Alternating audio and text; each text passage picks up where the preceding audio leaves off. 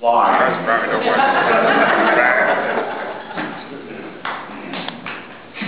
Well, thanks to Jerry and Sybil and the ARC, and it's great to see so many people here supporting the ARC.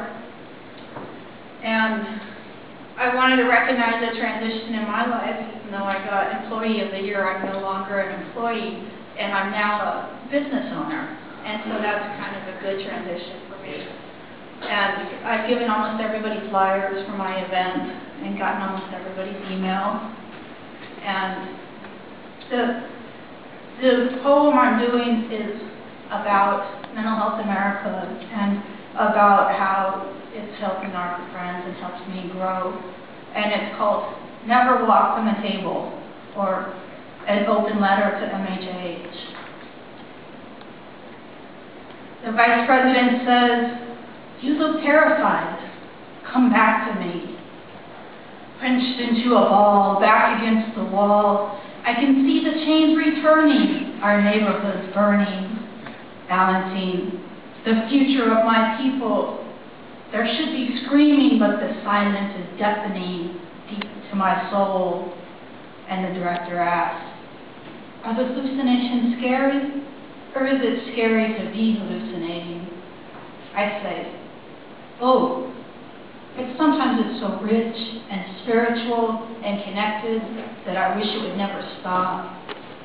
And I can feel in my heart how we wrestle not against flesh and blood, but against principalities and powers, against our limited hours on this planet, our ever-present ability to see change and demand it. We wrestle against the rulers of darkness in this world, against spiritual wickedness in high places. And I am only one, standing against the void, my shadow growing longer. How can I be any stronger? But my boss says, "We'll take the whole world on your shoulders. I know you'll be back with the plan." And I was born with a plan, this steel, fiery woman, making resounding ripples with my single human hand. I want to be the responsible, respectful, revealing, revved up revolutionary. I want to roll in from the Kansas prairie and make friends with the dignitaries. I want to build peace on this planet, find a way to share so we can all stand it, care for all of us who man it. And yet, I still walk from the table, declare war when I get ungrateful, cannot yet harness all I am able, my powers polluted by breathless impatience for the changes, lack of faith in a mustard seed life stages. But my boss says, "I didn't write you up because I knew you were going to have this conversation. This unclenching how I exist becomes gut-wrenching in this place. The anger starts quenching, wings unfolding, still wet from that cocoon. Freedom, a tiny wind rustling the hairs on the back of my neck.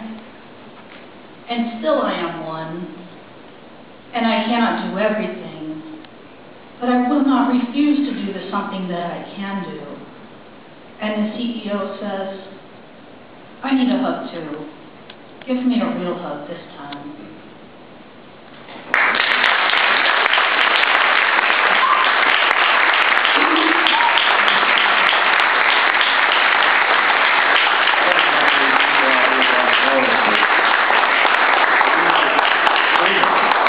Corinna, what year were you on the Olympic team for what? Judo? 1996. Huh? 1996. Okay. Don't mess with it.